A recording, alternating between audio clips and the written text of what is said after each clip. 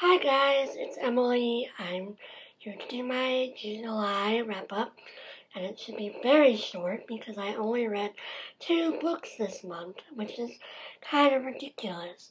But I've just been busy and I read 2 very long books, so even though I only read 2, I read like 1,000 pages this month, which is pretty crazy. So the first book I read was Testament of Friendship by Vera Brittain. And I got this in my book haul last month, if you remember that. And it's written by the same author of Testament of Youth, which is one of my favorite books. And it's a continuation of Testament of Youth.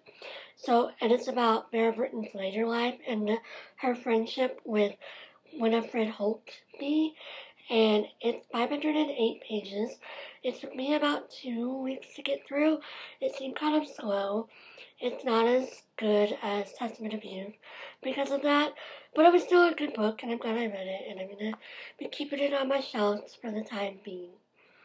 The next book I read was one of those books that everyone has read, The Book Thief by Markus Zusak.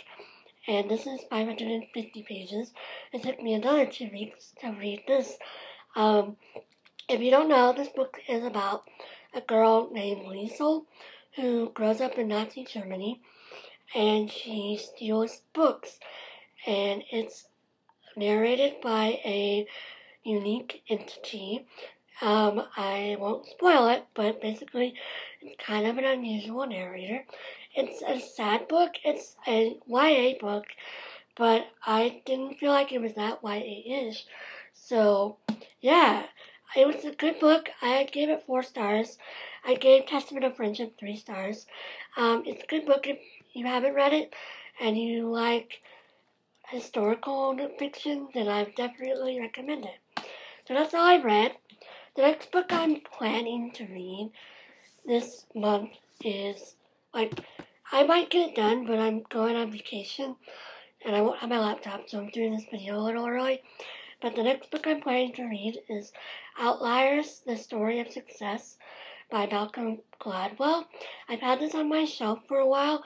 I bought it for an extra credit opportunity in undergrad, and then I never did it, so I never read it.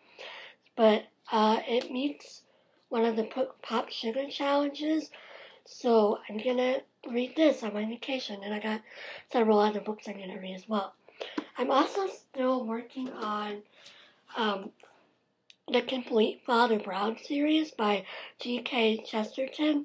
I've been reading this since late June, and I read a story a day. It has about 50 stories, so I'm probably going to get this done in early August, so it'll show up again in my August wrap-up. But yeah, it's a good book. It's just a bunch of mystery stories. Father Brown is a priest in a small English town, and he solves mysteries, so it's pretty entertaining. The stories are pretty short, about 15 pages for each one. There's 718 pages in this whole book, so that's kind of crazy. The last book I'm going to show is The Peabody Sisters by Megan Marshall. I bought this at Half Price Books because they were having their 50% off your highest item sale. So I got this. It only cost me $3. And I've already read it, but I wanted it for my bookshelf. My mom was like, "You're not going to read that again." And I was like, "Hello, it's $3. I'm still going to buy it. And I might read it again someday." But it's a fantastic book about 3 sisters, Elizabeth, Mary, and Sophia Peabody, who all had influence on the American Romanticism movement.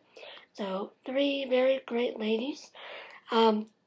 Yeah, so if you worry about strong women, you would like this. And that's all I got for today.